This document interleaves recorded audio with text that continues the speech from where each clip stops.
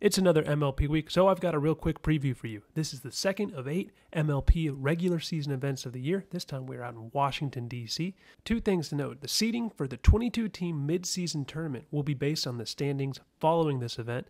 Additionally, there will be the first of 4 waiver wires after this event. In Premier League, Utah Black Diamonds and the Seattle Pioneers are making their debut, but the Seattle Pioneers actually don't exist anymore. They are now the Carolina Pickleball Club.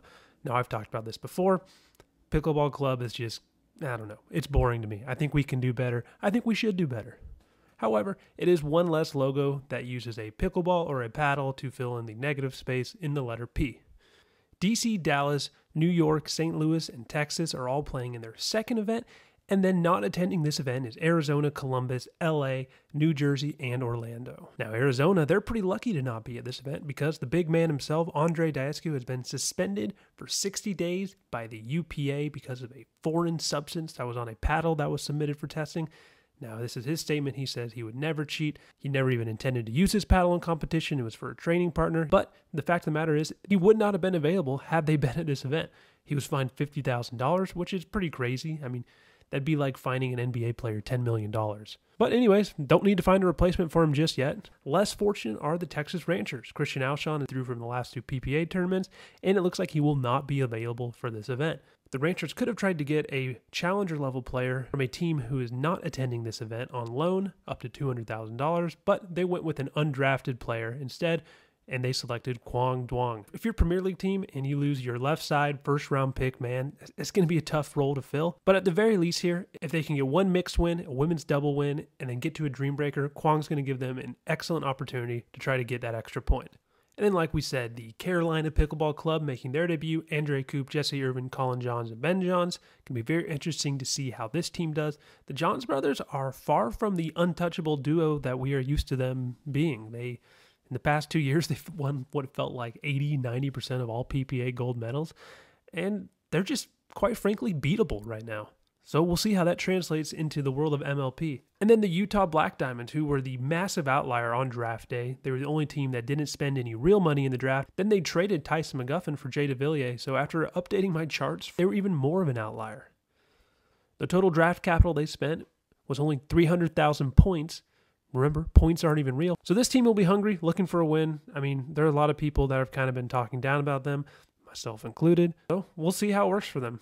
Now here's a quick look at the standings. It's really hard to make sense of these standings. You have teams that have played 5 matches. You have teams that have played 0 matches. So really looking at the points per match is the only way to just make this make any sort of sense at all. Keep in mind these points. You get 3 points if you win 4-0 or 3-1.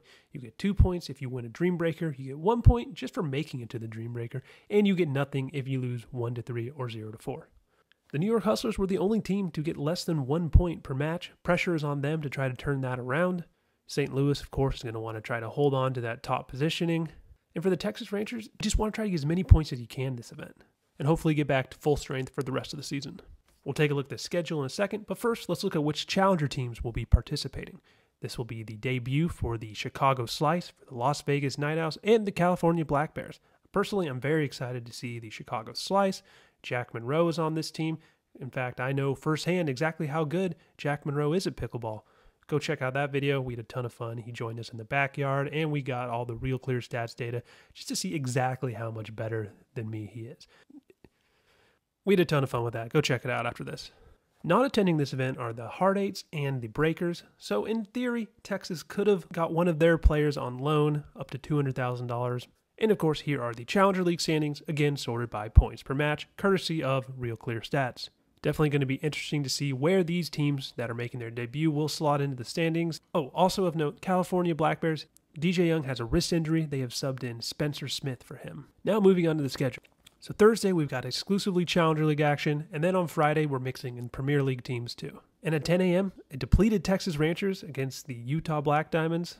We'll be eager to prove to everybody, myself included, especially against Texas, that they shouldn't just be discounted immediately. The match I'm most excited for on Friday is the Dallas Flash versus Seattle Pioneers, who again are actually the Carolina Pickleball Club now. Saturday again, we got a full day of Premier League and Challenger League action. I'm actually very excited for this Chicago Slice versus Frisco Pandas match in Challenger League. These are two teams that I think are going to be in the playoffs, and I'm really curious to see how the Slice perform. And then on Sunday, of course, we've got a rematch of the controversial Texas Rangers versus Dallas Flash game that was not even streamed last time, so hopefully we'll get that on stream. And then going on at the same time is my other match to watch, the St. Louis Shock versus the Carolina Pickleball Club, formerly known as Seattle Pioneers. St. Louis, after the first event, is kind of the team to beat right now, and I really think Seattle is going to be a threat as well.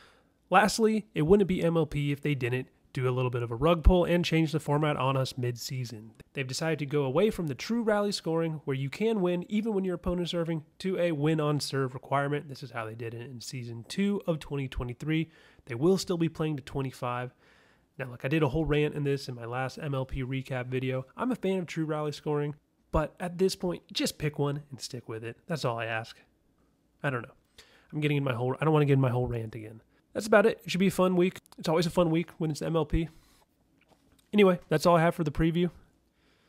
Trying to keep these short. Let me know if you like these. Like, subscribe, etc. Go check out my video with Jack Monroe. We had a ton of fun with that. We'll probably do a recap. Might get into some other stuff. I don't know. We'll see. I don't know. Cool. Thanks.